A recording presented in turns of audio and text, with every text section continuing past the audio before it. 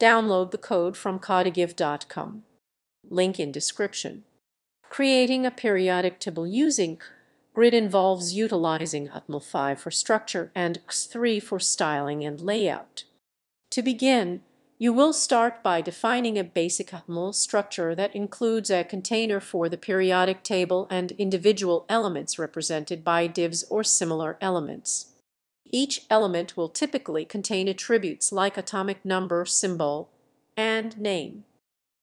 Grid allows for a flexible and responsive layout where you can define rows and columns to represent the arrangement of elements in the periodic table. By using grid templates, you can position elements according to their respective groups and periods accurately. Styling can enhance the visual appeal, including colors, borders, and hover effects to highlight elements. Additionally, media queries can be employed to ensure the periodic table is responsive across different devices.